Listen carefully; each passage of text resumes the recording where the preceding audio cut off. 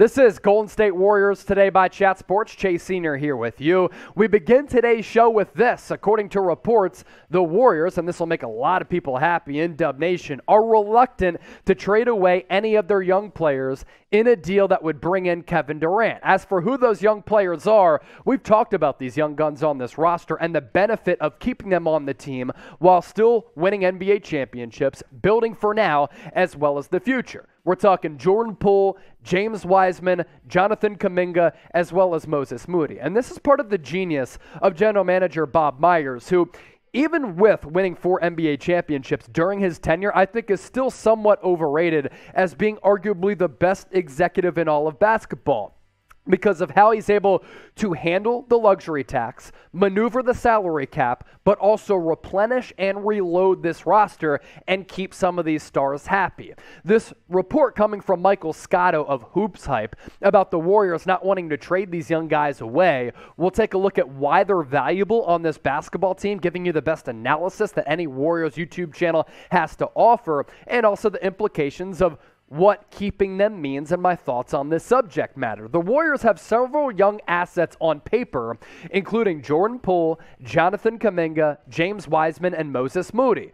But Golden State would be reluctant to give up all these assets in a Kevin Durant trade proposal. And here's what I think Golden State is thinking after winning yet another NBA title and hoisting the Larry O.B., having another parade in San Francisco. You lose Gary Payton II and Otto Porter Jr., notably in free agency. They left for the money that the Warriors weren't willing to pay them, and they certainly earned it. It's not a knock on them. It's being financially responsible if you're the Warriors, and keeping in mind that you're paying a lot of big contracts currently, and you might pay some in the future to Andrew Wiggins and Jordan Poole.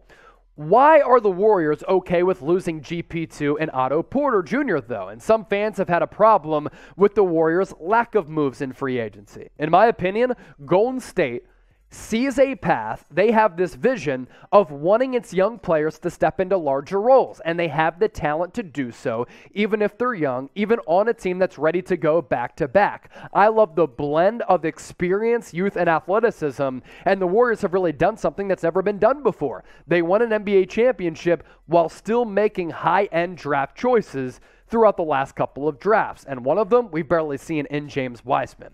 Now, as we continue to move forward on today's show, I value your responses, your thoughts, and your opinions, so I want you to get them into the comment section right now. Grade the Warriors' current roster for me as it exists right now from 1 to 100. 1, they're terrible and you're just delusional. 100, the best. Let me know right now in the comment section. Now, here's where keeping Jordan Poole is really valuable for Golden State. Elite level scoring upside, the perfect volume offensive player when either Steph is out because of load management and to keep him healthy for the playoffs, kind of like what the Warriors were able to do last year when he got injured. If he does get injured, then Poole can be that go-to guy. Or when Curry's on the bench, Poole can fill in and be an elite offensive threat. Here's also where Jordan Poole is very valuable. You're going to have to pay him at some point in the future, but he continues to get better on a yearly basis. He's only 23 years old, and down the road in the future, in his late 20s, can he be the future Steph Curry replacement? He certainly has a lot of elements to his game that Curry has. I'm not comparing the two. I'm just saying they could fulfill similar roles. Now we pivot to James Wiseman. I'm intrigued by the player. You watch him in NBA Summer League. Game 2, not as good as Game 1, but still had a couple of blocks, took a 3, and looked pretty good. Wiseman, an insanely gifted big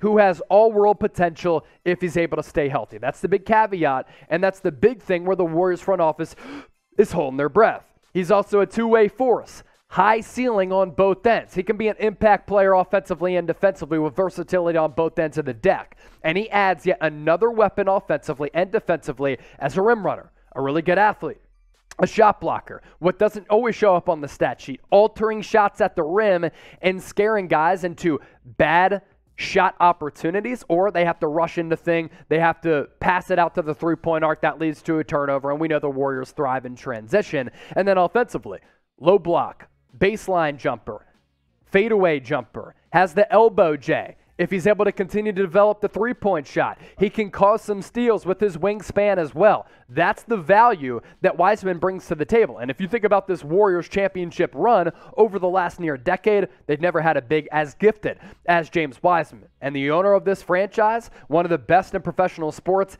he understands that. He sees it. He knows it. He's a real one. He's one of the best owners in the sport for a reason. Here's what he had to say about James Wiseman in Joe Lacob. I will just tell you, I think he has the potential to be an enormously positive addition to the minutes rotation on our team. He is a monster. I've been watching basketball all my life. I have not seen many players do what he can do. Now, the haters will say Wiseman stinks, but that's because of the injuries. The real ones know that Wiseman can really play. I just broke it down. I gave you my thoughts, and we've talked about it a lot here on Warriors Today. If you don't see the ability in James Wiseman, I just don't think you know basketball, frankly. Now, we have a great sub-battle going on here at Chat Sports, as we like to compete just like the Warriors do on the basketball floor. Lakers, Warriors, a great rivalry in the Western Conference in the NBA, an even better rivalry here in the Chat Sports studios. Why is that? Because over the last month, Golden State Warriors Today has picked up nearly 11,000 new subscribers as the largest, best, most consistent, and entertaining and informative Warriors channel on YouTube. You want to stay in the know with all things Dubs? You want videos damn near every single day? Hit that red sub button down below or go to youtube.com/WarriorsTV and let's overtake the Los Angeles Lakers report here at Chat Sports. To Jonathan Kuminga now and his value to this team. All the makings of being a legit number 2 on a title team if he develops. That's like best case scenario. I'm talking Jaylen Brown type of player. Athleticism, it wows you on both sides of the deck, offensively and defensively, because this guy has so much ability. And like Jordan Poole, like James Wiseman, part of the craziness of what Bob Myers has been able to maneuver, he too, very young. He, too, a teenager, only 19 years old, and the Jaylen Brown comps are real, especially when you watch what he was able to do on Tuesday night in the NBA Summer League. Bad debut at the end of last week, redeemed himself against San Antonio, really good in back-to-back games against the Spurs and Celtics. 29 points, 11 of 22 from the field, 2 of 7 from 3. That's okay. He's just trying to work on the three-point shot, and the in-game reps are very important. A steal and a block, too. This guy can just be an excellent player on both ends of the floor, and he's certainly shown those flashes throughout his NBA career in one single season. I'm in the moody to talk about Moses Moody. Moody, the last guy who we have to talk about as far as one of the young guns on this team. Do you like my singing? Let me know. If you don't, let me know.